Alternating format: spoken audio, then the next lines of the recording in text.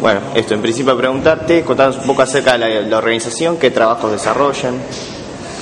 Bueno, Industrial Global Union es una organización creada recientemente, hace poco menos de un año. Se creó el 20 de junio del año pasado, del 2013, en Copenhague, Dinamarca, y es producto de la fusión de 3 federaciones sindicales internacionales, como fueron la ex-FITIM, que nucleaba a los trabajadores del metal, la ex-ISEM, que nucleaba a los trabajadores de la química, la energía, la minería, y de la ex-FITBC, que nucleaba a los trabajadores del textiles, del cuero y del calzado. Se forma una nueva organización industrial que tiene actualmente 50 millones aproximadamente, millones de afiliados a nivel mundial, y bueno, distribuidos en casi 200 países. Y bueno, Industrial tiene como objetivo crear una nueva organización sindical mundial, que no solo va a ser la suma cuantitativa de estas 3 exorganizaciones, sino que pretendemos que sea la posibilidad de una nueva corriente sindical que nuclea muchos más y articule a muchos más trabajadores de la industria a nivel mundial.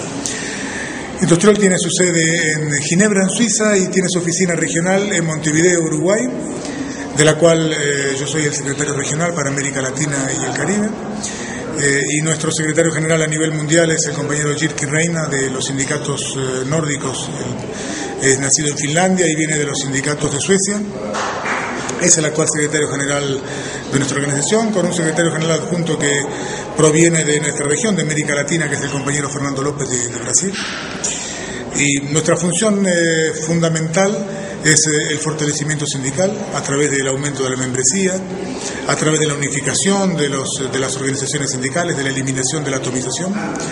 Y tenemos otras tareas fundamentales como la eliminación del trabajo precario. Bueno, tenemos la organización en empresas multinacionales, los trabajos en redes, organizarnos en redes para mejorar los derechos de los trabajadores a nivel mundial. Y obviamente también muchas campañas de solidaridad en función de las violaciones a los derechos sindicales, como el caso de México, Colombia, Centroamérica, Honduras, Paraguay, en fin.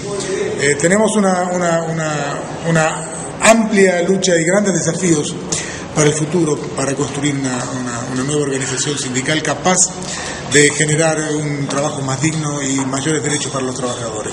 Y puntualmente las jornadas que van a estar desarrollando acá, ¿de qué tratan?